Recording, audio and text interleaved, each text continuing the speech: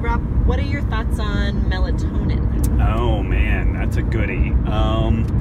It's interesting. Like, I've had some reservations around melatonin in the past. I mean, you're taking a important neurotransmitter that's involved in the initiation of sleep. Is there a possibility of down-regulating normal production? And the research on it is interesting. It suggests that it probably doesn't down-regulate normal production, so like you can use it and then go off of it, and there's typically not like sleep latency problems and whatnot. I've definitely used it quite a bit with traveling, and I find it really helpful to kind of help to set up a new circadian environment. If you travel 3 or more time zones, and it becomes more and more important to do that. Doing a little bit of fasting, getting out in the morning sun, like really trying to sleep as close to the new time zone as you can is important, and melatonin can help set that up.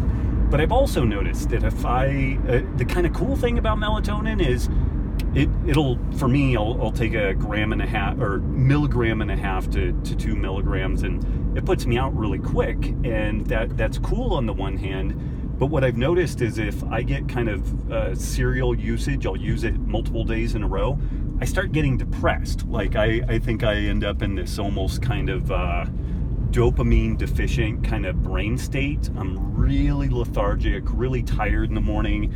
And there's a decent amount of information in the literature that suggests that for some people with different types of depression or tendency towards depression, seasonal affective disorder and stuff like that, it can be a little bit of a double-edged sword. So if you have sleep problems, I think that the first place to look as much as possible is trying to plug all the gaps in the circadian biology story, the circadian rhythm, getting outside early, getting sun on your person, getting sun in your eyes and all that.